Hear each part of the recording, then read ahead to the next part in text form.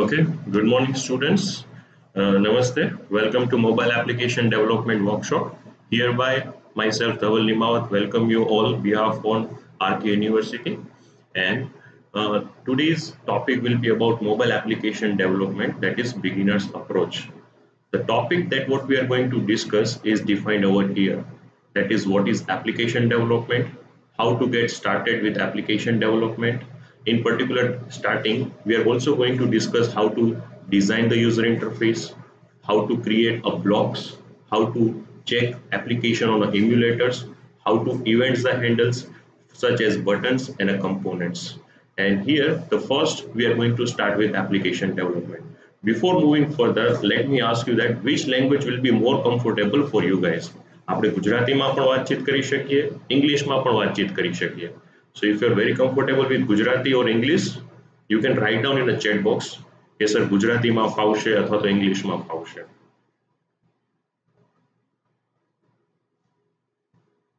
Okay, so with that context we are going to use both of the language. ગુજરાતીનો પણ use કરશે જરૂર પડશે ત્યારે અને ઇંગ્લિશનો પણ યુઝ કરશે. So starting with first definition, okay, what is application development? So application development is a visual programming environment used to create mobile application for Android devices. આજના જે આપણા સેશનમાં આપણે શીખવાના છીએ એ એન્ડ્રોઇડ મોબાઈલ માટે કઈ રીતે એપ્લિકેશન ડેવલપ કરી શકાય. આપણે પોતાના મોબાઈલમાં કોઈ એપ્લિકેશન નાખવી હોય, ફોટો પડે એમાં પછી આપણે કોઈ ડિઝાઇનિંગ કરવી હોય અથવા તો કોઈ કેલ્ક્યુલેટરની એપ્લિકેશન બનાવવી હોય તો આપણા મોબાઈલમાંથી એપ્લિકેશન કઈ રીતે બની શકે એ આપણે આજે શીખવાનું છે. જે આપણે પ્લેટફોર્મ યુઝ કરવાના છીએ એ app platform originally develop by Google labs, but now it is hosted and મોનિટર્ડ by MIT platform. And most important, this project is an open source project. Now what do you mean by open source project? Open source and a free source બે અલગ વસ્તુ છે. Free source, that means it is freely available, જે આપણે ફ્રીમાંથી website ઉપરથી download કરી શકીએ. But open source means you can make your own કસ્ટમાઇઝેશન્સ. આપણે એન્ડ્રોઇડ મોબાઈલ હોય તો એન્ડ્રોઇડ મોબાઈલમાં આપણે આપણું વોલપેપર ચેન્જ કરી શકીએ, આઇકોન ચેન્જ કરી શકીએ, એની થીમ ચેન્જ કરી શકીએ. That is the best example of understanding what is customisation. સો આપણે જે પ્લેટફોર્મ યુઝ કરીએ છીએ દેટ ઇઝ ઓપન સોર્સ, કે જેમાં તમે તમારી પ્રમાણે એપ્લિકેશન ડેવલપમેન્ટ કરી શકો. And this is particular URL of a application development. This is the particular home page. આપણે આ વસ્તુ પર આગળ વધવાનું જ છે. The link is about appinverter.mit.edu. How to get started, we will see it later. પણ આપણે આ particular componentમાં ત્રણ most important part learn કરવાના છે. આ ત્રણ most important part છે, that is designer, blocks and emulators. What is design? Design is, that means defining the graphical user interface and non-GUI components. Non-GUI and graphical user interface components means કે તમારી application જો તમે બનાવતા હોય તેમાં number of buttons કેટલા હશે, number of label કેટલા હશે, પાછળનું વોલપેપર તમારે રાખવું છે અથવા તો નથી રાખવું, જો તમે કોઈ લેબલ રાખો છો તેની ટેક્સ્ટની સાઇઝ વધારે રાખવી છે, ઓછી રાખવી છે. આ કહેવાય graphical user interface.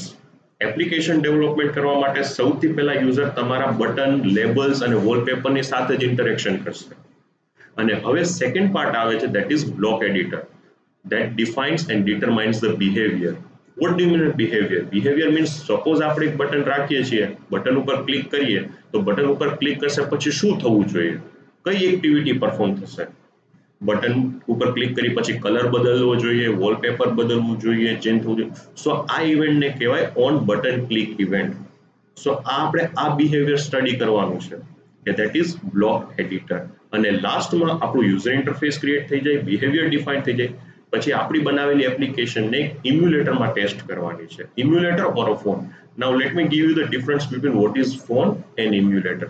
Emulator means it's a virtual mobile, virtual Android mobile, કે જે આપણો સાચો મોબાઈલ હોય, વર્ચ્યુઅલ મોબાઈલ હોય, એના ઉપર આપણે ખાલી ટેસ્ટિંગ કરવાના હોય કે આપણી એપ્લિકેશન પરફેક્ટલી ચાલશે કે નહીં ચાલે. જો ઇમ્યુલેટરમાં પરફેક્ટલી એપ્લિકેશન ચાલતી હોય તો પછી આપણે આપણા ડિવાઇસમાં પણ એને ટ્રાન્સફર કરી અને યુઝ કરી શકાય. સો આ ત્રણ most important components we are going to learn in today's sessions. And here this is the development cycle that is required to be focused. What is development cycle? Starting with the first thing, let me show you by the laser point. Here, the first thing is starting with designing and redesign. Design means what? તમારે એક paper અને pencil, તમારે એક blank page લેવાનું અને તમારો એક mobile draw કરવાનો, મોબાઈલ સ્ક્રીન જે આપણે લંબચોરસ સ્ક્રીન આવે એ ડ્રો કરવાની. અને હવે એ આઈડેન્ટિફાય કરવાનું કે જો એક એપ્લિકેશન બનાવી છે તેમાં હું કઈ જગ્યાએ લેબલ રાખીશ, કઈ જગ્યાએ હું બટન રાખીશ, શું એનું વોલપેપર હશે. સો ડિઝાઇન યોર એપ્લિકેશન. આજના સેશનમાં આપણે જે ભેગા થયા છીએ એના માટે આપણે એક પેઇન્ટ એપ્લિકેશન બનાવી છે. તો અત્યારથી તમે એક કામ કરો, મગજમાં વિચારવાનું સ્ટાર્ટ કરી દો કે આપણે પેઇન્ટ એપ્લિકેશન બનાવવી હોય તો નંબર ઓફ બટન્સ કેટલા જોશે, પછી નંબર ઓફ બટન્સ પછી જ્યારે ડ્રેગ કરશે, જ્યારે આપણે એના ઉપર ડ્રો કરશે ત્યારે શું થશે, થિંક અબાઉટ ઇટ. અને એક પેપર ઉપર આપણે એને ડ્રો કરીએ. વન્સ ઇટ ઇઝ ડિઝાઇન, એકવાર ડ્રો થઈ જાય પછી આપણે એનું ક્રિએટ યુઝર ઇન્ટરફેસ, એટલે જે આપણે તેના પ્લેટફોર્મ ઉપર જોવાના છે એ પ્લેટફોર્મ ઉપરથી આપણે એને ડ્રેગ એન્ડ ડ્રોપ કરવાનું. જે પ્રમાણે દોર્યું હોય એ જ પ્રમાણે આપણે એને drag and drop Karshi on a particular software. અને સોફ્ટવેરમાં ડ્રેગ એન્ડ ડ્રોપ થઈ જાય, ડિઝાઇનિંગ થઈ જાય પછી આપણે એનો બ્લોક તૈયાર કરવાનો છે. બ્લોક મીન્સ એનું કોડિંગ, કે બટન ઉપર ક્લિક કરે ત્યારે શું પરફોર્મ થવું જોઈએ, પરફોર્મ થાય પછી પણ શું પરફોર્મ થવું જોઈએ, દેટ ઇઝ અ બ્લોક. એને આપણી કોમ્પ્યુટર સાયન્સ અથવા કોમ્પ્યુટર એન્જિનિયરિંગ લેંગ્વેજમાં કોડિંગ કહેવાય, પ્રોગ્રામિંગ સ્કિલ. અને once coding part is completed we need to move for the testing. Test કરવાનું કે આપણી એપ્લિકેશન જે આપણે બનાવી છે, જે પ્રમાણેનું બિહેવિયર છે એ બિહેવિયર પ્રોપરલી ચાલે છે કે નહીં. સો આ 4 સ્ટેપ છે that development life cycle it is required to be understand very precisely. એકવાર ટેસ્ટ થઈ જાય એટલે એવું નથી સમજવાનું કે એપ્લિકેશન કમ્પ્લીટ થઈ ગઈ. એકવાર ટેસ્ટ થઈ પછી મે બી પ્રોબ્લેમ આવશે, અથવા તો મે બી તમને એવું થશે કે મારે એક વધારે બટન એડ કરવું છે, મારે કોઈ નવી ડિઝાઇન એડ કરવી છે, કે કોઈ મારે લોગો એડ કરવો છે, તો તમારે ફરીથી રીડિઝાઇન કરવાનું, રીક્રિએટ કરવાનું, રીકોડિંગ કરવાનું અને ટેસ્ટ કરવાનું. આ સાયકલ ત્યાં સુધી ચાલશે જ્યાં સુધી you are not get it satisfied, કે તમને એમ સેટિસ્ફેક્શન મળવું જોઈએ કે યસ મારી application is working very perfectly. So now what do I need to gate started. હવે થોડીક રિક્વાયરમેન્ટ છે before you are going to start the project. આજની એપ્લિકેશન જે હું બનાવું છું એ તમે પણ ઘરે બનાવી શકશો એઝ અ હોમવર્ક. અને આ વર્ક ખાલી 30 to 35 મિનિટ્સનું જ છે. સો સૌથી પહેલા શું જોશે તમારે તમારી એપ્લિકેશન ડેવલપમેન્ટ કરવા માટે? સૌથી પહેલા જે તમારી રિક્વાયરમેન્ટ છે, the first requirement is the Google account. તમારી પાસે તમારું એક ગૂગલ અનેબલ અકાઉન્ટ હોવું જોઈએ. તમારી પાસે જીમેલ માટેનું હોય તો પણ ચાલશે, જીમેલ માટેનું હોય, યુટ્યુબ માટેનું હોય, it is Google account only, that is required. Another thing, that browser is required and it is highly recommendable that you should use Google Chrome. Google Chrome ની જગ્યાએ તમે બીજા બ્રાઉઝરનો પણ યુઝ કરી શકો, બટ Google Chrome માં number of error આવવાના chances ઘણા ઓછા છે. After that, third point is optional. Optional in the sense it may be required, it may be not required. Four an example, તમારી એપ્લિકેશન ડાયરેક્ટ તમારા મોબાઈલમાં test કરવી છે તો તમે 3 નંબરનું સ્ટેપ સ્કીપ કરી શકો. પણ જો તમારે એપ્લિકેશન તમારા મોબાઈલમાં નથી નાખવી, એક વર્ચ્યુઅલ મોબાઈલમાં નાખીને પહેલા ચેક કરવી છે, તેને કહેવાય ઇમ્યુલેટર. તો ઇમ્યુલેટર જો તમારે જોતું હોય તો આ પર્ટિક્યુલર એક લિંક આપેલી જ છે. આ લિંક ઉપર ક્લિક કરશો એટલે ઇમ્યુલેટર તમારા કોમ્પ્યુટરમાં ડાઉનલોડ થશે. અને કોમ્પ્યુટરમાં ડાઉનલોડ થાય પછી તમે એના સ્ટેપ્સ ફોલો કરો એટલે એક એન્ડ્રોઈડ મોબાઈલ તમારા કોમ્પ્યુટરમાં વર્ક કરશે. અને એ એન્ડ્રોઈડ વર્ચ્યુઅલ મોબાઈલમાં તમે તમારી એપ્લિકેશનને ટેસ્ટ કરી શકો. ઓકે. અને બીજી પણ એક રિક્વાયરમેન્ટ છે, that is recent version of a Java, 15 plus અથવા તો 15 થી મોટું હોય તો ચાલે. અને last most important, internet connectivity. કેમ કે જે ડેવલપમેન્ટ છે એ ઓફલાઈન નથી, ઇટ ઇઝ ઓનલાઈન ડેવલપમેન્ટ, એટલે આપણે એક વેબસાઇટમાં જઈને ડેવલપમેન્ટ કરવાનું છે. તો if it is possible, first of all kindly take a screenshot. આ વસ્તુનો એક સ્ક્રીનશોટ લઈ લેજો કે જેથી કરીને તમે જ્યારે ડેવલપમેન્ટ કરો ત્યારે તમને આ વસ્તુ ખ્યાલ આવે. સો આઈ am giving 5 to 6 seconds to take a screenshot. એક સ્ક્રીનશોટ લઈ લેજો and please remember all the steps. First, Google account is required. Second, browser. In browser, specifically Google Chrome. Third, it is optional, emulator if it is required. Latest version of a Java, and most important, internet connectivity. So without wasting too much time, let's start the development. So just a minute, let me go out of the window. Okay. Now here we are. This is the home page of application development. તમે check કરશો એટલે આમાં તમને ઘણી બધી details જોવા મળશે. So what is the first thing required to be done? is you need to go and click on a create application. That is જે તમને લેફ્ટ સાઈડમાં સૌથી પહેલા દેખાશે. Now once you are going to click on application development, as I said, they will ask for the Google account. So you, as I said, you must have a Google enable account. So hereby I'm going to write down my own account, dhaval.nimavat@rku.ac.in. After that I need to suppose to give the password.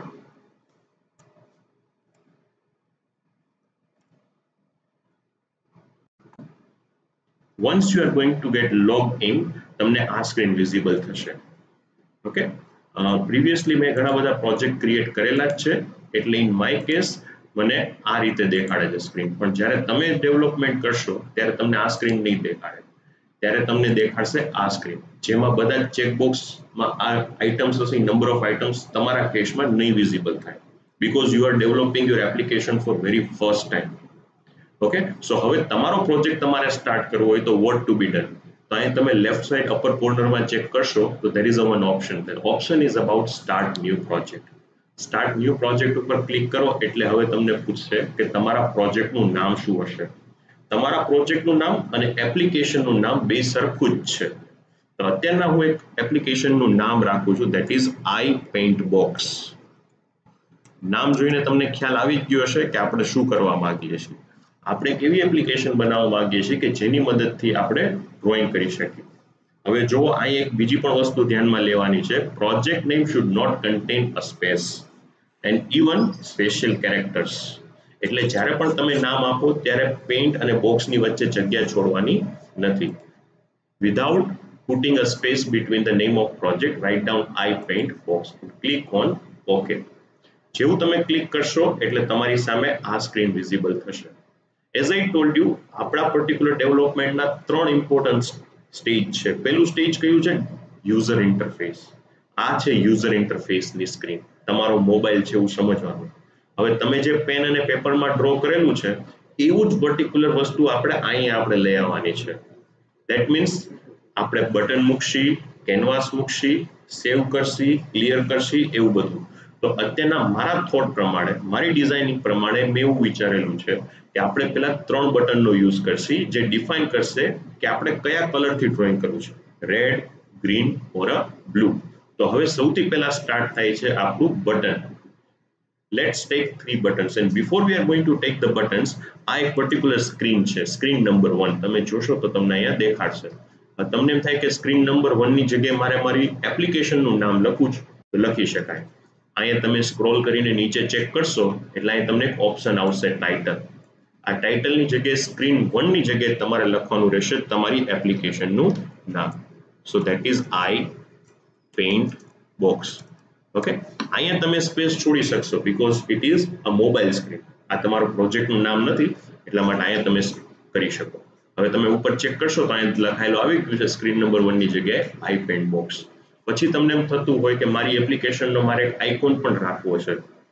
અત્યારના by default icon એક આવશે, પણ એની જગ્યાએ મારે પોતાનો બનાવેલો icon રાખવો છે કે જેમાં બ્રશ દેખાતું હોય, બેકગ્રાઉન્ડ દેખાતું હોય, તો તમે એવો આઇકોન પણ સિલેક્ટ કરી શકો.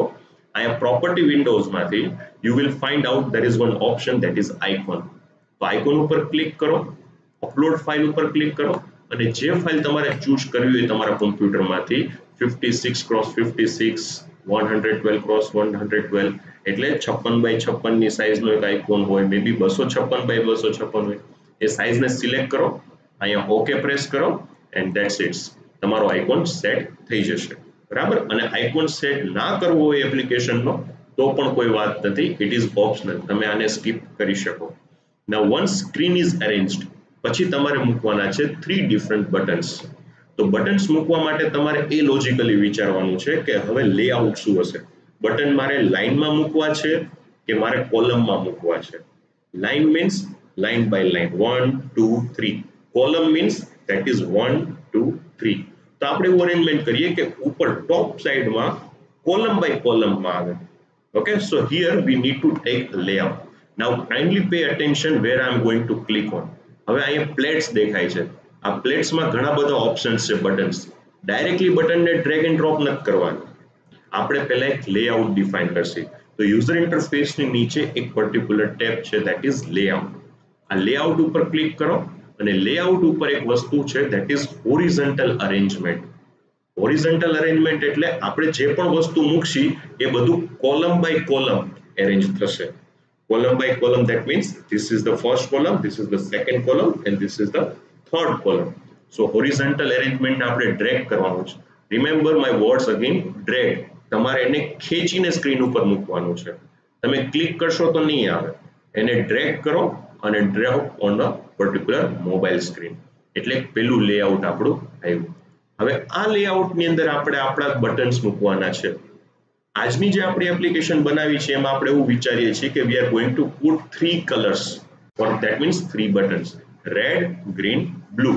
એટલે તમે ડ્રોઈંગ કરી શકશો પણ આ 3 કલરથી કરી શકશો, red, green, blue. તો ફર્સ્ટ ઓફ ઓલ હું આ બટનને ડ્રેગ કરીને I am going to put in horizontal arrangement. Is it? તો આ એક બટન આવી ગયું. હવે આ બટનને આપણે શું ડિફાઇન કરવાનું છે? એની પ્રોપર્ટીઝ ડિફાઇન કરવાની છે. પ્રોપર્ટીઝ ઇન ધ સેન્સ આના ઉપર શું નામ લખાયેલું આવશે, આનો શું બેકગ્રાઉન્ડ હશે, that is required to B focus. તો એના માટે આપણે શું કરશી, જ્યારે બટનને સિલેક્ટ કરશી ત્યારે એની પ્રોપર્ટી ઓપન થશે. અહીં તમે રાઈટ હેન્ડ સાઈડ જોવો છો પ્રોપર્ટીઝ બટન 1, તેમાં તમને દેખાડશે કે એની ફોન્ટની સાઇઝ શું છે, એની હાઇટ શું છે, એની વિડ્થ શું છે, એના પર્ટિક્યુલર એના ટેક્સ્ટ શું છે. Here this is the important. આ બધા ઓપ્શન્સ છે તમને માઇક્રોસોફ્ટ વર્ડ જેવા જ લાગશે. માઇક્રોસોફ્ટ વર્ડમાં આપણે કેમ ઉપર બધા ઓપ્શન આવે કે કેટલી હાઇટ રાખવી છે, કેટલે સાઇઝ રાખવી છે, એવા જ ઓપ્શન્સ છે. તો it is very easy to customise. તો હવે સૌથી પહેલા આપણે અહીંયા જઈએ ટેક્સ્ટમાં જઈને અને ટેક્સ્ટમાં ટેક્સ્ટ ટુ બટનની ઓકે તો આપણે કેનવાસની હાઇટ સેટ થઈ ગઈ, વિડ્થ સેટ થઈ ગઈ. પછીનો શું ઓપ્શન છે? હવે આપણે કદાચ આટલું જ રાખવું હોય ડ્રોઈંગ કરવા માટે તો કોઈ પ્રોબ્લેમ નથી. તો હવે આપણે એક વિચારીએ કે આપણે પહેલો પાર્ટ કરીએ કે જેમાં આપણે ખાલી ડ્રોઈંગ કરી શકીએ. તો ડ્રોઈંગ કરવા માટે આટલા કમ્પોનન્ટ ઇનફ છે. પણ જો તમને એમ થતું હોય કે સર મારે ડ્રોઈંગ કર્યા પછી મારે એ ડ્રોઈંગને સેવ કરીને રાખવું છે, અથવા મારે એવા ઓબ્જેક્ટ ઉપર ડ્રોઈંગ કરવો કે જેનો મેં ફોટો ક્લિક કર્યો હોય. તમે કોઈ પણ જગ્યાએ જાઓ, એનો ફોટો ક્લિક કરો અને એમાં પછી તમારે હાઇલાઇટ કરવું હોય તો તમે હાઇલાઇટ પણ કરી શકો. તો આપણે હજી એક 3 બટનનો સેટ લઈએ. એ 3 બટન એ રીતે ડિફાઇન થશે: ટેક ફોટો, સેવ ઇમેજ અને ક્લિયર. ટેક ફોટો ઉપર શું ક્લિક થશે? આપણો કેમેરા ઓપન થશે. સેવ બટન ઉપર શું થશે? આપણી જે કેનવાસની ઇમેજ હશે, જે આપણે ડ્રોઈંગ કર્યું છે, એ આપણી ગેલેરીમાં સેવ થશે. અને લાસ્ટ વન ક્લિયર. ક્લિયર એટલે શું? કદાચ ભૂલમાંથી કોઈ લીટો થઈ ગયો હોય તો ક્લિયર દબાવી તો બધી વસ્તુ જતી રહે. તો નાઉ again we need to put 3 different buttons. તો એ 3 ડિફરન્ટ બટન્સ પુટ કરવા માટે અગેન એઝ આઈ સેડ પહેલા લેઆઉટ ઉપર જવાનું. લેઆઉટમાં હોરિઝોન્ટલ લેઆઉટ. હોરિઝોન્ટલ લેઆઉટને ડ્રેગ એન્ડ ડ્રોપ કરો on to the screen and now go to the user interface. અને યુઝર ઇન્ટરફેસમાં બટનને ડ્રેગ એન્ડ ડ્રોપ કરો ઇન પર્ટિક્યુલર હોરિઝોન્ટલ લેઆઉટ 2. આ જે બટન છે એ બટન શેના માટે છે? ફોટોઝ માટે, અથવા તો સેવ કરવા માટે, અથવા તો ક્લિયર કરવા માટે. તમે કોઈ પણ સિક્વન્સ રાખી શકો. ઇટ ડિપેન્ડ્સ અપોન યુ કે પહેલા ક્લિયર રાખવું છે કે છેલ્લે ક્લિયર રાખવું છે, પહેલા સેવ રાખવું છે કે પછી સેવ રાખવું છે. ઓકે, એમાં તમે તમારી રીતે ડિઝાઇનિંગ કરી શકો. As I so it open source. Open source means આ જ ઓપન સોર્સની ડેફિનેશન છે કે according to your requirement you can adjust the height, width or a colour. હવે અત્યારના મારા પોઈન્ટ ઓફ વ્યૂથી વિચારીએ તો હું પહેલા એવું બટન રાખીશ કે જેનાથી આપણે ફોટો લઈ શકાય. તો હવે હું એક ટેક બટન છે, તો ટેક બટન ઉપર હું રાખીશ tech photo. Let me write down very correctly, tech photo. તો તમે તમારા મોબાઈલમાંથી ફોટો ક્લિક કરી શકશો. બરાબર. આ ફોટોનું બેકગ્રાઉન્ડ કલર, આ બટનનું બેકગ્રાઉન્ડ કલર ચેન્જ કરવું હોય તો as I said it is very easy to B done. Again બટનને ક્લિક કરો, બટનને ક્લિક થઈ જાય પછી એના બેકગ્રાઉન્ડ કલરમાં જાઓ, બેકગ્રાઉન્ડ કલરમાં બ્લેક સિલેક્ટ કરો અને ફોન્ટ કલર રાખો વ્હાઇટ. પછી તમારે એને બોલ્ડ કરવું હોય તો બોલ્ડ કરી શકાય, એને શેપ આપવો હોય તો શેપ આપી શકાય. અત્યારે શીખવા માટે નાઉ we are going to give the shape as a round shape. અને વિડ્થ કેટલી રાખશી? જે આપણે બધાને ખબર જ છે, જો 3 બટન મૂકવા હોય તો 33%, 33%, 33%. એવી રીતે આપણે સેટ કરી શકાય. In my case I am going to set as a 30%. આ બટન ડિઝાઇન થઈ જાય પછી સિમિલરલી એવું જ એક બટન મૂકશી આપણે. બટનને ડ્રેગ કરશી, ડ્રોપ કરશી નિયર બાય ટેક ફોટો. અને હવે આને પણ આપણે લખવાનું છે આને પણ નેમ આપી દઈ, that is save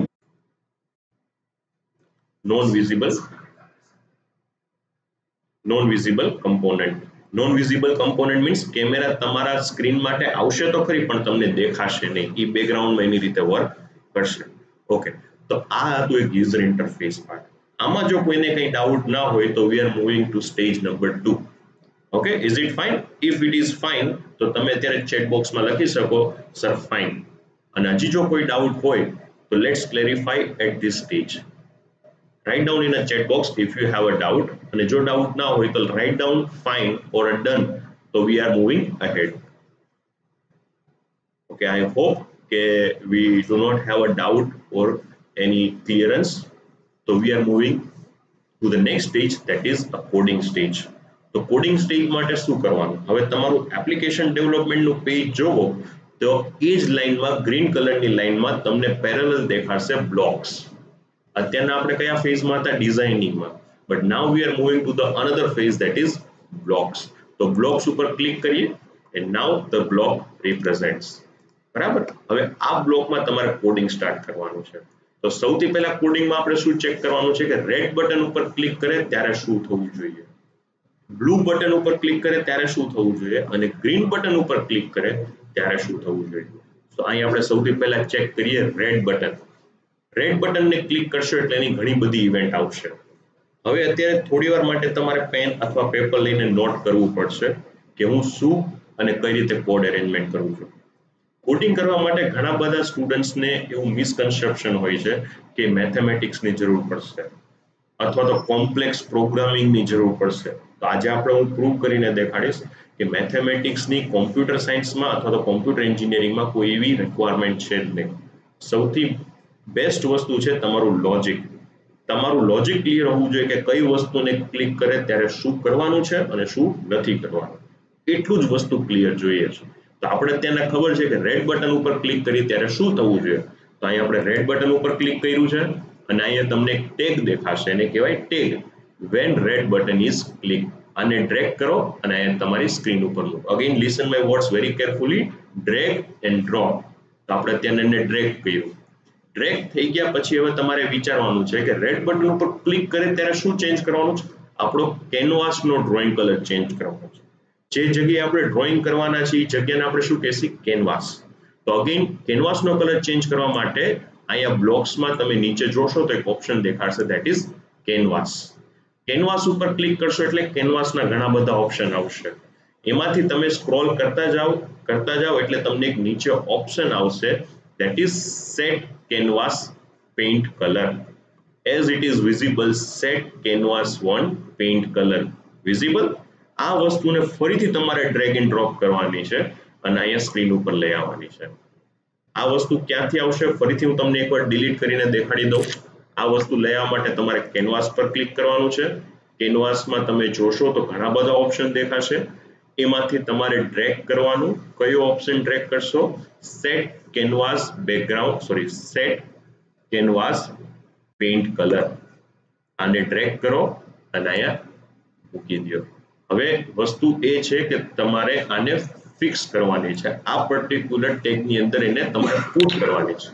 આ લેગો ગેમ જેવી જ છે કે આપણે બિલ્ડિંગ ધ બ્લોક્સ. આ બ્લોકને આ બ્લોકની અંદર રાખી દો એટલે જ્યારે રેડ બટન ઉપર ક્લિક થાય ત્યારે કેનવાસનો કલર સેટ કરવાનો. પણ અહીં ખાલી જગ્યા છે. કયો કલર સેટ કરવાનો છે? તો રેડ બટન ઉપર રેડ કલર સેટ થવો જોઈએ. તો ફરીથી તમે બ્લોક્સમાં જોશો તો તમને એક ઓપ્શન દેખાશે, ધેટ ઇઝ કલર્સ. કલર્સમાંથી કયો ઓપ્શન સિલેક્ટ કરશી? રેડ. અને આ રેડને ડ્રેગ એન્ડ ડ્રોપ કરીને આપણે અહીંયા મૂકશું. તો અત્યારના એક એવું લોજિક કમ્પ્લીટ થયું કે રેડ બટન ઉપર ક્લિક કરે ત્યારે કેનવાસનો પેઇન્ટ કલર રેડ કરવાનો. તો આપણું પહેલું બટન હતું. હવે નાઉ we are moving for the second button. એટલે આપણું સેકન્ડ બટન કયું છે? Blue button. તો બ્લુ બટન ઉપર ક્લિક કરશી એટલે similar process. Van blue button is click, blue બટનને ડ્રેગ કરો અને એને ડ્રોપ કરો. આટલું થઈ જાય છે. આટલું થઈ જાય પછી હવે આપણે એ ડિફાઇન કરવાનું છે કે બ્લુ બટન ઉપર ક્લિક કરે ત્યારે શું કરવાનું? તો સિમિલરલી કેનવાસનો પેઇન્ટ કલર બ્લુ કરવાનો છે. તો ફરીથી આપણે કેનવાસ ઉપર click Karshi. Listen my words very carefully. Canvas ઉપર ક્લિક કરવાનું છે અને કેનવાસ ઉપર ક્લિક થઈ જાય પછી નીચે એક ઓપ્શન આવશે, અને ઓપ્શનનું નામ છે સેટ કેનવાસ પેઇન્ટ કલર. જે ઉપરમાં હતું એ જ એને ડ્રેગ એન્ડ ડ્રોપ કરો. ડ્રેગ એન્ડ ડ્રોપ એવી રીતે કરવાનું છે કે પ્રોપર લીગોમાં બેસી જાય. જેવું બેઠશે એટલે તમને અવાજ આવશે. બરાબર. બ્લુ બટન ઉપર કયો કલર સેટ કરશી? બ્લુ. એટલે ફરીથી અહીં આપણે કલર્સમાં જશું અને કલર્સમાંથી બ્લુ ટેગને આપણે ડ્રેગ એન્ડ ડ્રોપ કરશું. So this is the second button event, that is blue. Similarly, we need to go for a green button. તો green button ઉપર ક્લિક થાય ત્યારે શું કરવાનું છે? When green button is clicked, set canvas background, એટલે canvas ઉપર જવાનું છે. કેનવાસમાં ફરીથી એક ઓપ્શન આવશે તમને, that is set canvas paint color. Set canvas paint colour એને તમારે આ રીતે ડ્રોપ કરવાનું છે. નો થાય તો ફરીથી ડ્રેગ એન્ડ ડ્રોપ કરજો, એની રીતે એડજસ્ટ થઈ જશે. પછી આમાં તમારે ગ્રીન કલર સિલેક્ટ કરવાનો છે. Go to the colour and select green colour. તો અત્યારે આપણે 3 બટનની ઇવેન્ટ કમ્પ્લીટ કરી, રેડ, ગ્રીન અને બ્લુ. અગેન આપણે ડિઝાઇનિંગમાં ચેક કરવા જવું હોય તો જઈ શકાય. જો ડિઝાઇનિંગમાં આપણે ગયા છીએ તો રેડ, બ્લુ અને ગ્રીન કલરનું કોડિંગ કમ્પ્લીટ કરી દો આપણે. ફરીથી બ્લોક્સમાં જઈએ. પણ હવે આપણે એ વિચારવાનું છે કે જ્યારે આપણા કેનવાસ ઉપર ક્લિક કરે અથવા કેનવાસ ઉપર ડ્રેગ કરે ત્યારે શું કરવાનું? કેનવાસ ઉપર ક્લિક કરે અથવા તો ડ્રેગ કરે ત્યારે તો ડ્રોઈંગ જ કરવાનું છે. તો હવેની જે ઇવેન્ટ છે એ બટનની નથી, એ ઇવેન્ટ છે કેનવાસની. તો હવે આપણે કેનવાસ ઉપર ક્લિક કરશું તો કેનવાસમાં તમને ઘણા બધા ઓપ્શન દેખાશે, પણ એમાં જે પહેલો ઓપ્શન છે એ જ આપણે લેવાનો છે, ધેટ ઇઝ ડ્રેગ. ડ્રેગ એટલે જ્યારે આપણે કેનવાસમાં આપણે ટચ કરીને ખસેડતા હોઈએ લાઈનને ત્યારે શું કરવાનું છે? તો આપણે ડ્રેગ નામની ઇવેન્ટ કોલ કરાવીએ છીએ. અને જ્યારે એનું ડ્રેગિંગ થતું હોય કેનવાસમાં આપણે લાઈન નામ ડ્રેગ કરીએ ત્યારે આપણે શું કરવું છે? પેઇન્ટ કરવું છે. તો એના માટેનું એક ફંક્શન અથવા તો મેથડ છે જ. Listen my word very carefully. Canvas ઉપર આ ઇવેન્ટ થઈ જાય પછી ફરીથી કેનવાસ ઉપર જ ક્લિક કરવાનું છે અને હવે એક વસ્તુ છે ધેટ ઇઝ કોલ, અને એક કોલ છે that is draw a line. તો તમારે કોલ ડ્રો લાઇનને ક્લિક કરવાનું, એને ડ્રેગ કરવાનું અને અહીંયા પુટ કરવાનું. આટલું થઈ જશે. કેનવાસને ડ્રેગ કરવાનું છે. બરાબર છે. અને એમાં કેનવાસને ડ્રેગ કર્યા પછી સેકન્ડ સ્ટેપ શું છે? ડ્રો લાઇન નામનું ફંક્શનને અંદર તમારે ફીડ કરવાનું છે. હવે લોજિકની જરૂર પડશે. x1 y1 x2 y2 આ શું છે? તમને geographical manners ખ્યાલ જ હશે કે what is horizontal line and a vertical line. Horizontal lines represents the coordinates of x and vertical line represents the coordinates of a y. તમે મારા હાથની મૂવમેન્ટ ઉપર ધ્યાન દો તો this is a horizontal line and this is a vertical line, x અને y. એના સંદર્ભમાં આપણે વિચારવાનું છે કે લાઈન ડ્રો કરે ત્યારે શું થવું જોઈએ. તો એના માટે તમારે એટલું જ વિચારવાનું કે previous position two current position. હું કદાચ આ રીતે ડ્રેગ કરતો હોય તો આ મારી પ્રીવિયસ પોઝિશન કહેવાય અને હું જે જગ્યાએ જાઉં છું એ મારી નવી પોઝિશન કહેવાય, કરંટ પોઝિશન. તો પ્રીવિયસ x અને previous y two current x two current y. તો તમારે સિમિલરલી શું કરવાનું છે? ખાસ આ સ્ટેપ ઉપર ધ્યાન દેજો. આ આપણા લોજિકનું ઇમ્પોર્ટન્ટ સ્ટેપ છે. અહીંયા તમારે સૌથી પહેલા ખાલી માઉસને રાખવાનું છે. માઉસને ક્લિક નથી કરવાનું, માઉસને રાખવાનું છે પ્રીવિયસ x ઉપર અને પ્રીવિયસ x નામનો ટેગ છે ને ડ્રેગ કરવાનું છે અને આ જગ્યાએ પુટ કરવાનું છે. પછી y માં શું કરવાનું છે? પ્રીવિયસ y ઉપર કર્સર રાખવાનું છે અને પ્રીવિયસ y ને ડ્રેગ કરીને ડ્રોપ કરવાનું છે. સિમિલરલી કરંટ x અને કરંટ y ઉપર કર્સર રાખવાનું છે, એને ડ્રેગ કરવાનું છે અને બ્લોકમાં ફિટ કરવાનું છે. સિમિલરલી કરંટ y ઉપર જવાનું છે, ડ્રેગ કરવાનું છે અને ડ્રોપ કરવાનું છે.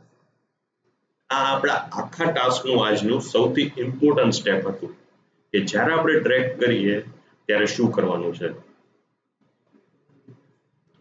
અને આ સ્ટેપ્સને જો તમારે ફરીથી રિપીટ કરવાની જરૂર લાગતી હોય તો હું ફરીથી રિમૂવ કરીને ફરીથી એકવાર તમારા માટે કરી દઉં.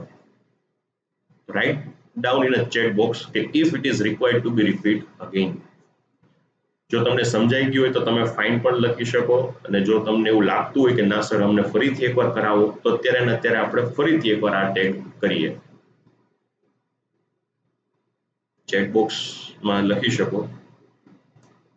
ઓકે, I hope કે તમને બધાને ખ્યાલ આવી ગયો છે. So we are moving ahead. Is it fine? Please write down in the chat box yes or no. તમે જો ઇન્ટરેક્શન કરશો તો સેશન લેવાની મજા આવશે.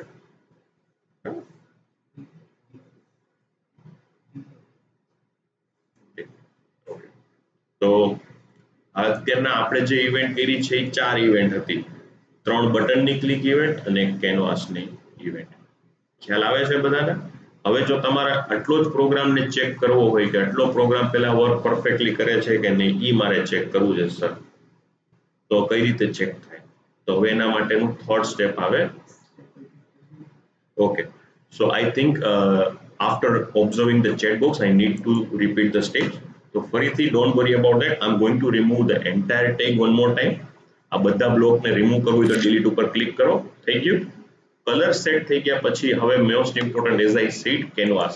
કેનવાસ ઉપર ક્લિક કરો અને કેનવાસની જે ઇવેન્ટ કોલ કરવાની છે એ છે ડ્રેગ. આપણે કેનવાસને ક્લિક નથી કરવાના, કેનવાસને ડ્રેગ કરવાના છે, કેમ કે આપણે એના ઉપર ડ્રોઈંગ કરવું છે. હવે જ્યારે ડ્રોઈંગ કરતા હોય ત્યારે શું કરવું છે? આપણે લાઈન ડ્રો કરવી છે. કેનવાસમાં જ કેનવાસ ઉપર જ ડ્રેગ કરવાનું છે અને કેનવાસમાં જ લાઈન પ્રિપેર કરવાની. તો કેનવાસને ડ્રેગ કરો, ફરીથી કેનવાસ ઉપર ક્લિક કરો અને એક ઓપ્શન આવશે તમને અહીંયા, that is call draw a line. તમે સ્ક્રોલ કરતા જશો તો તમને એ ઓપ્શન જોવા મળશે. અહીંયા આ ડ્રો લાઈન નામનો ઓપ્શન છે. આ ડ્રો લાઈન નામના ઓપ્શનને આપણે અહીંયા રાખીએ અને હવે આપણે એની 4 કોઓર્ડિનેટ્સ આપવાના છે, x1 y1 x2 y2, previous position two current position. તો પ્રીવિયસ પોઝિશન ઉપર રાખવા માટે પ્રીવિયસ પોઝિશનના ટેગ ઉપર આપણે ખાલી કર્સર રાખવાનું, આપણે એને ડ્રેગ કરવાનું અને અહીંયા ડ્રોપ કરવાનું. મેક શ્યોર x1 ની સામે x જ લખેલું હોય. પ્રીવિયસ y ઉપર આપણે ક્લિક કરવાનું, ડ્રેગ કરવાનું, ડ્રોપ કરવાનું. y ની સામે y જ લખેલું હોવું જોઈએ અને કરંટ x ઉપર ક્લિક કરવાનું અને આફ્ટર ધેટ કરંટ y ઉપર ક્લિક કરવાનું. આ સ્ટેપ્સ જે તેને મેં ક્રિએટ કર્યું એનો તમે સ્ક્રીનશોટ લઈને રાખજો, તો જ્યારે તમે ડેવલપમેન્ટ કરતા હશો ત્યારે તમને ઘણી સરળતા રહેશે. Take a screenshot of a particular this tag. Once it is done, પછી તમને એમ થાય કે સર બાકીના 3 બટન છે, that is tech photo, save, clear, એ પછી કરવા. પહેલા મારે આટલું તો ચેક કરવું છે કે આટલું વર્ક પ્રોપર થાય છે કે નહીં. તો આટલું વર્ક એ પ્રોપર થાય છે કે નહીં ચેક કરવું હોય તો તમે ચેક કરી શકો. તો હવે રોલ આવે છે ઇમ્યુલેટરનો. Emulator means virtual Android device. તો વર્ચ્યુઅલ એન્ડ્રોઇડ ડિવાઇસ માટે હું તમને એક લિંક ફોરવર્ડ કરીશ. તમે એ લિંક ઉપરથી ડાઉનલોડ કરશો, ઇન્સ્ટોલ કરશો એટલે તમારા કોમ્પ્યુટરની અંદર એક વર્ચ્યુઅલ ડિવાઇસ બની જશે. અત્યારે હું એવું અઝમ્પશન રાખું છું કે તમને વર્ચ્યુઅલ ડિવાઇસ તમારા કોમ્પ્યુટરમાં અવેલેબલ છે. જો તમારા કોમ્પ્યુટરમાં અવેલેબલ હોય તો અહીંયા કનેક્ટ નામનો એક ઓપ્શન આવશે. કનેક્ટ નામના ઓપ્શનમાં તમને ઇમ્યુલેટર નામનો ઓપ્શન આવશે, એના ઉપર ક્લિક કરવાનું રહેશે. રિમેમ્બર માય વર્ડ, ઇમ્યુલેટર ઉપર ક્લિક કરવાનું છે. મારા કેસમાં મેં પહેલેથી જ ઇમ્યુલેટર બનાવી લીધું છે, કેમ કે ઇમ્યુલેટર જ્યારે બનતું હોય ત્યારે જનરલી 1 કે 2 મિનિટનો સમય લાગતો હોય છે. આપણે વધારે સમય ન બગડે એના માટે આપણે શું કરીએ છીએ, પહેલેથી બનાવીને રાખ્યું છે અને હું અહીંયા કરું છું રિફ્રેશ સ્ક્રીન. હવે આ જે આપણે વર્ચ્યુઅલ ડિવાઇસ જે હું તમને દેખાડવા માંગુ છું એમાં થોડી વારની અંદર એક સ્ક્રીન રિફ્રેશ થશે. Let me connect the emulator. It will require maybe 1 or 2 minutes or maybe 20 seconds. After 20 seconds તમને ઇમ્યુલેટરમાં દેખાશે. આપણે જ્યારે આરકે યુનિવર્સિટીમાં આવા પ્રોગ્રામિંગ સબ્જેક્ટ ભણાવતા હોય છે ત્યારે અમે છોકરાઓને એ જ ઓફર કરીએ છીએ કે પ્રોગ્રામિંગ સબ્જેક્ટમાં જ તમારી એક્ઝામ લેવાય. અત્યારના આપણે 3 કલાકના પેપર આપી છે ઇન્ટરનલ એક્ઝામ અથવા આપણે આરકે યુનિવર્સિટીમાં એઝ અ ફેકલ્ટી અમે લોકો કરીએ છીએ that is ASC. ASC in the sense આપણે કોમ્પ્યુટરમાં જ એક્ઝામ લેવાની. પ્રોગ્રામિંગ સબ્જેક્ટ હોય તો પ્રોગ્રામિંગ વિશે નિબંધ લખવાનો નથી, પ્રોગ્રામિંગ તમારે કરવાનું છે. કોમ્પ્યુટર ઉપર તમને એક ટાસ્ક આપવામાં આવશે, એ ટાસ્ક તમે પરફોર્મ કરો એટલે તમારું માર્કિંગ થશે. આ જે મેથડ છે એને અમે કંઈ ટ્રબલ શૂટિંગ એન્ડ ડીબગિંગ, એવી બીજી ઘણી મેથડ છે. એન્ડ્રોઇડમાં અમારી એક બીજી મેથડ છે પ્રોજેક્ટ બેઝડ ડેવલપમેન્ટ. તો પ્રોજેક્ટ બેઝ ડેવલપમેન્ટ એટલે શું કે તમને શરૂઆતમાં જ સેમેસ્ટરમાં એક પ્રોજેક્ટ આપી દઈએ અમે, જે પ્રોજેક્ટ તમારે સેમેસ્ટર એન્ડ થાય એ પહેલા કમ્પ્લીટ કરવાનો. જો તમે સરસ કમ્પ્લીટ કરી શકો એઝ પર ધ નીડ તો તમારે ફાઇનલ એક્ઝામ આપવાની કોઈ જરૂર જ નથી. તમારે એના થોડા વાયવા કન્ડક્ટ થાય એટલે તમારે ડિફેન્ડ કરવું પડે કે આ એપ્લિકેશન કઈ રીતે બની અને કઈ રીતે તમે એનું લોજિક ડેવલપ કર્યું. એટલું એક્સપ્લેન કરો that is done. 3 કલાકની એક્ઝામ દેવાની કોઈ રિક્વાયરમેન્ટ નથી if you are practically sound. આપણે આરકે યુનિવર્સિટીમાં આ જ વસ્તુ શીખવાડી કે પ્રેક્ટિકલી તમારું સાઉન્ડ હોવું જોઈએ, નોટ થિયરેટિકલી. બરાબર. હવે now if I am going to click on an emulator, let me click on an emulator, તો તમને અહીંયા પર્ટિક્યુલર ઓપ્શન દેખાશે રેડ, ગ્રીન અને બ્લુ. નીચેના 3 બટન અહીં દેખાય છે પણ એના ઉપર આપણે કોઈ ઇવેન્ટ કરતા નથી. હવે હું રેડ બટન ઉપર ક્લિક કરું છું અને ડ્રેગ કરું છું તો એક લાઈન પ્રિપેર થાય છે. બ્લુ કલર ઉપર એ ડ્રેગ કરું છું અને એક લાઈન પ્રિપેર કરું છું RKU તો થાય છે, અને ગ્રીન ઉપર એક ક્લિક કરું છું તો પણ થાય છે. તો અત્યાર સુધીનું મારું લોજિક બરાબર વર્ક કરે છે. બરાબર, 3 બટન થઈ ગયા, ડ્રેગ થઈ ગયા, ડ્રોપ થઈ ગયા, પણ એની નીચેના 3 બટન હજી બાકી છે. કયા 3 button? Tech photo, save the particular canvas and clear the canvas. બરાબર છે. તો હવે એના ઉપર આપણે આગળ વધીએ. હવે આપણે જે આગળ વધવાનું છે એના માટેના બટન છે હોરિઝોન્ટલ અરેન્જમેન્ટ 2 ની અંદર. that is about button 1, button 1, button 2 and button 3. Actually we forgot to give the names, so let's give the name of each button. First take photo ઉપર ક્લિક કરીએ, એને રીનેમ કરીએ અને અહીંયા આપણે ડિફાઇન કરીએ this button is related to take photo. તો take photo button. This button is related to saving the file. So rename, and right now we are defining save button underscore. Make sure you are putting underscore BTN. And after that the last button is related to the clear button. So let us write clear underscore BTN. Done. So આપણા એક વસ્તુ રહી ગઈ હતી that we had completed. Now again moving to the blocks. Blocks માં જવાનું અને blocks માં you can see in a second horizontal arrangement take, save and a clear. તો આપણે સૌથી પહેલા સિમ્પલ થી સ્ટાર્ટ કરી. ક્લિયર બટન ઉપર ક્લિક થાય ત્યારે શું કરવાનું છે? તો ક્લિયર બટન ઉપરની એક ઇવેન્ટ છે when clear button getting clicked. A particular ટેગને તમે ડ્રેગ કરો અને ડ્રોપ કરો. અને હવે વિચારો ક્લિયર બટન ઉપર શું કરવાનું છે? કેનવાસને ક્લિયર કરવાનું છે. કેનવાસમાં જે પણ ડ્રોઈંગ કર્યું છે that is going to be removed. તેના માટે આપણે ફરીથી શું કરશું? કેનવાસ ઉપર ક્લિક કરશું અને કેનવાસમાં એક there is one particular option call canvas1.clear. એને ડ્રેગ કરીને આપણે અહીંયા ડ્રોપ કરશું. સિમ્પલ, આપણું લોજિક કમ્પ્લીટ. ક્લિયર બટન ઉપર ક્લિક થશે ત્યારે કેનવાસ ઓટોમેટિકલી ક્લિયર થઈ જશે. તો આપણા નીચેના 3 બટનમાંથી એક બટનનું કામ પૂરું થયું. સેકન્ડ બટન શું હતું? સેવ ધ ફાઇલ. તો સેવ ધ ફાઇલ ઉપર ક્લિક કરીએ અને ફરીથી આપણે એવું ડિફાઇન કરીએ કે when save button is clicked what is required to be done. તો સેવ બટન ઉપર આપણે ક્લિક કરીએ ત્યારે હવે આપણે ફાઇલને સેવ કરવાની છે. તો હવે થોડું વસ્તુનું ફોકસ વધારે જોશે. હવે સૌથી પહેલા સેવ બટનને કરવા માટે કંટ્રોલ ઉપર ક્લિક કરવાનું છે અને કંટ્રોલમાં એક ઓપ્શન આવશે that is about evaluate but ignores the result. evaluate but ignores the result. આ ટેગને તમારે ડ્રેગ એન્ડ ડ્રોપ કરવાનું છે. જરૂર પડે ત્યારે સ્ક્રીનશોટ લઈ લેજો, કેમ કે જ્યારે તમે ડેવલપ કરતા હશો ત્યારે આ બધા સ્ટેપ્સ તમને ઘણા કામ આવશે. સો evaluate but ignores the result. અને after that હવે આપણે એને ફાઇલ સેવ કરવાની. તો ફાઇલ સેવ કરવા માટે આપણે શું કરશું? ફરીથી આપણે we are going to click on a variable, sorry not a variables, again we are going to click on a canvas. કેનવાસને આપણે સેવ કરવાનું. તો કેનવાસ ઉપર ક્લિક કરશી અને કેનવાસમાં એક ઓપ્શન આવશે that is save the file as. તો અહીં તમે ચેક કરો તો set canvas background colour, set ઘણા બધા ઓપ્શન આવશે. એમાંથી એક ઓપ્શન એવો હશે canvas1.save as. Here you can see that call canvas1.save as. એ તમારે થોડું સર્ચ કરવું પડશે અને એ રાખી દો. હવે આપણે એવું વિચારીએ છીએ કે સેવ બટન ઉપર કેનવાસ સેવ થવું જોઈએ. કેનવાસ ઉપર જે પણ ડ્રોઈંગ કર્યું હોય that should be saved. પણ હવે એનું નામ શું હશે? ફાઇલ. આપણે નામ તો આપવું પડે ને કે rku.jpg, myimage.jpg, yourimage.jpg. તો એ નામ આપવા માટે આપણે શું કરશું? ફરીથી ટેક્સ્ટ ઉપર ક્લિક કરશું. Remember my words very correctly. We are going to click on a text. After that જે ટેક્સ્ટ નામનું ટેગ છે એને ડ્રેગ અને ડ્રોપ કરો here. And I define karo the name of image. Here for an example I am defining rku.jpg. એટલે જ્યારે પણ તમે બટન સેવ ઉપર ક્લિક કરશો એટલે rku.jpg નામની ઇમેજ તમારી ગેલેરીની અંદર સ્ટોર થશે. જેમાં તમે માર્કિંગ કર્યું હશે, ડ્રોઈંગ કર્યું હશે, that will be saved. સમજાય છે બધાને? If yes, then please write down in the chat box yes or no.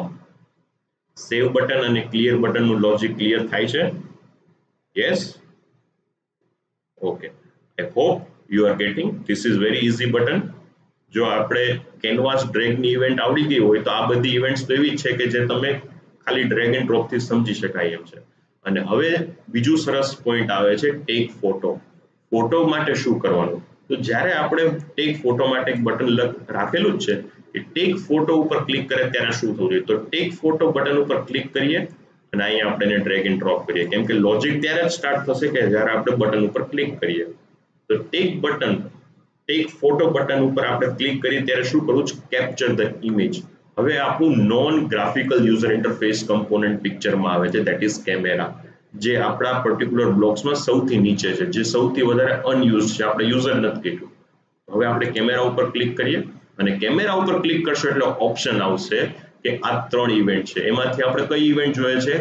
Call camera 1 dot tech picture. એને ડ્રેગ એન્ડ ડ્રોપ કરો અને અહીંયા પુટ કરો. એટલે લોજિક શું થયું કે જ્યારે બટન ઉપર ક્લિક કરે ત્યારે ફોટો કેપ્ચર થશે. હવે તમે મને એ સમજાવો, ફોટો કેપ્ચર થઈ ગયા પછી આપણે શું કરવાનું છે? ફોટો કેપ્ચર થઈ ગયા પછી એઝ અ કેનવાસના બેકગ્રાઉન્ડ તરીકે આપણે એને સેટ કરવાનું છે. ક્યારે સેટ કરવાનું? Listen my words very carefully. After taking a photo. After taking a photo. તો again we need to go on a camera અને કેમેરા ઉપર ક્લિક કરશો એટલે તમને એક ઇવેન્ટ દેખાશે કે van camera 1 dot click after picture. After તમારે શું કરવાનું છે? આ વસ્તુના ટેગને ડ્રેગ એન્ડ ડ્રોપ કરો એન્ડ પુટ ઇટ હિયર. આ વસ્તુ શું ડિફાઇન કરે? જ્યારે કેમેરા ઉપર ક્લિક થઈ જાય, તમે બટન ફોટો ક્લિક કરી લો પછી શું કરવાનું છે? પછી શું કરવાનું છે? આપણું કેનવાસનું બેકગ્રાઉન્ડ એ પ્રમાણે સેટ થવું જોઈએ. તો ફરીથી આપણે we will click on a canvas. કેનવાસનું background છે અને કેનવાસ 1 ના બેકગ્રાઉન્ડમાં ઓપ્શન આવશે set background image. Set canvas 1 dot background image. આ વસ્તુને ડ્રેગ એન્ડ ડ્રોપ કરો આ જગ્યાએ. Okay, listen my word very carefully કે after dragging what is required to be done? કેનવાસનો background image આપણે સેટ કરીએ છીએ. તો અત્યારના તમે જોશો તો એરર આવે છે, એક પર્ટિક્યુલર ક્રોસ દેખાય છે. ક્રોસ દેખાય એટલે સમજી લેવાનું કંઈક ભૂલ થઈ છે આપણાથી. પણ આ ભૂલ નથી, આ ઇનકમ્પ્લીટ સ્ટેપ છે. તમારે જ્યારે કેનવાસનું બેકગ્રાઉન્ડ સેટ કરવું હોય ત્યારે આ ઇમેજ ઉપર તમારે કર્સર રાખવાનું છે. કર્સર રાખશો એટલે તમને ઓપ્શન આવશે ગેટ ઇમેજ. આ ઇમેજને ડ્રેગ કરીને અહીંયા ડ્રોપ કરવાની છે. એટલે ઓટોમેટિકલી કેનવાસનું બેકગ્રાઉન્ડ ઇમેજ તમારી જે પ્રમાણનું પિક્ચર લીધું હશે એ પ્રમાણે સેટ થઈ જશે. આટલું સિમ્પલ વર્ક કરવાનું છે. હું રિપીટ કરી દઉં બધા 6 બટન. 6 બટનમાં પહેલું બટન છે રેડ, જેની ક્લિક ઇવેન્ટ ઉપર આપણે રેડ કલર સેટ કર્યો. કેનો કલર સેટ કર્યો? રેડ, કેનવાસનો. બ્લુ બટન ઉપર કેનો કલર સેટ કર્યો? કેનવાસનો blue colour. Green બટનની click event ઉપર green button, green colour of canvas. અને પછી આ એક ઇમ્પોર્ટન્ટ સ્ટેપ છે, ધેટ ઇઝ ડ્રેગ. કે કેનવાસ ડ્રેગ કરે ત્યારે શું થવું જોઈએ? તો એની અંદર દેખાય છે પર્પલ કલરથી કે we are going to draw a line. અને લાઇનનું પ્રીવિયસ પોઝિશન અને કરંટ પોઝિશન આપણે ખ્યાલ હોવો જોઈએ. અને after that there are another 3 buttons, that is clear the button. એના ઉપર શું થશે? આપણું કેનવાસ ક્લિયર થશે. સેવ બટન ઉપર શું થશે? આપણી પર્ટિક્યુલર કેનવાસની ઇમેજ સેવ થશે. અને બટનને પિક્ચર ક્લિક કરશે ત્યારે શું થશે? એક બેકગ્રાઉન્ડ ઇમેજ. બરાબર? આટલું લોજિક છે. તમે આના સ્ક્રીનશોટ લઈ શકો. આના સ્ક્રીનશોટ ખાસ લેજો, કેમ કે જ્યારે તમે ડેવલપમેન્ટ કરતા હશો ત્યારે તમને ભૂલાઈ જશે કયું ટેગ લેવાનું હતું કે કયો પર્ટિક્યુલર ઇવેન્ટ કોલ કરવાની હતી. So it is very recommendable you should take a screenshot. Once it is done, પછી તમારે એને ચેક કરવાનું છે. તો ચેક કરવા માટે ફરીથી અહીંયા તમે કનેક્ટમાં જાઓ. કનેક્ટમાં હવે એકવાર તમે ઇમ્યુલેટર ઉપર ક્લિક કર્યું, ફરીથી ઇમ્યુલેટર ઉપર ક્લિક ના કરતા ખાલી રિફ્રેશ કમ્પેનિયન કરી દેજો. એટલે જે છે એ ફરીથી તમારા કેનવાસમાં તમને અહીંયા ઇમ્યુલેટરમાં વિઝિબલ થઈ જશે થોડી વારમાં. થઈ ગયું? હવે આપણે એવું ક્લિક કરીએ કે રેડ કલર લઈએ.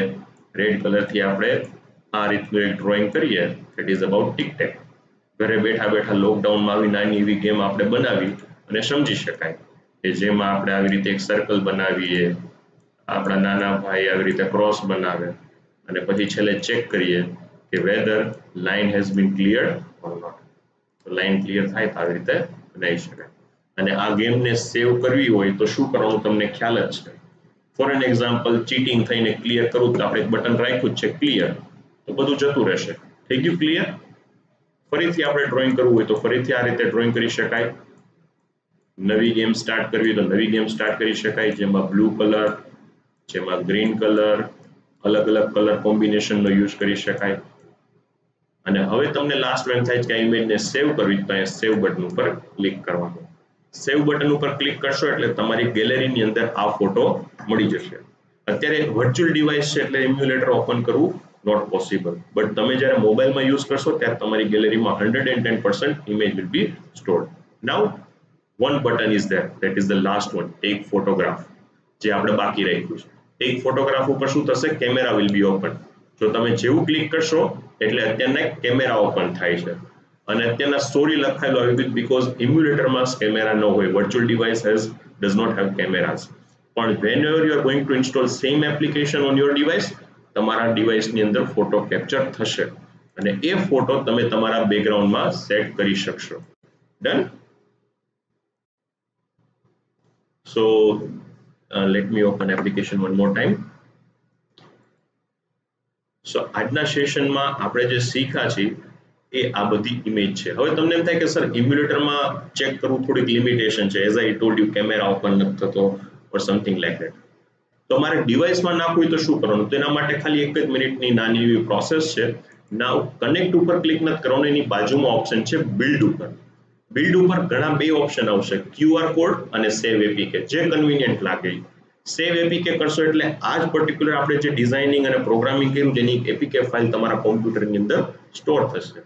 અને QR કોડ કરશો તો તમારા મોબાઈલની અંદર એક QR કોડ આવશે. It requires 1 or 2 minutes. APK generate થતા થોડી વાર લાગે as per the logic.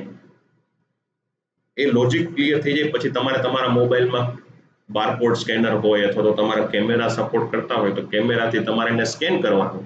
Scan કરશો એટલે એપ્લિકેશન તમારા મોબાઈલની અંદર ડાઉનલોડ થશે and it will be installed. Once it is installed, જે પ્રમાણે તમે ઇમ્યુલેટરમાં રન કરતા હતા આપણે એ જ પ્રમાણે તમારા મોબાઈલ ડિવાઇસમાં આવી જશે and you can see the application. I hope you will do, this is the barcode, and I hope you will do the same application development. અને આવા જ જો એપ્લિકેશન ડેવલપમેન્ટના તમારે વધારે વિડીયોઝ જોવા હોય અથવા વધારે શીખવું હોય તો તમે ચેટ બોક્સમાં લખજો, અથવા તો even I'm going to share my personal information with you guys. This is my personal information, that is my name is Dhaval Nimavat, my email address is written, my mobile number is written.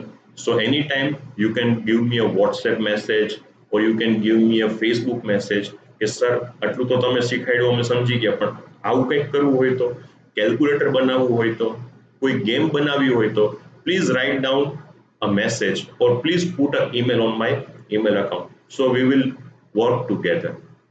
I hope you enjoyed the session. અત્યારે chat બોક્સમાં તમને એક ફીડબેકની એક link આવતી હશે. એ ફીડબેકની link ઉપર તમે click કરશો એટલે આપણા આજના સેશનમાં તમને કેવો અનુભવ રહ્યો, સારો અથવા તો ખરાબ, એ અનુભવ વિશે તમારો થોડું લખજો.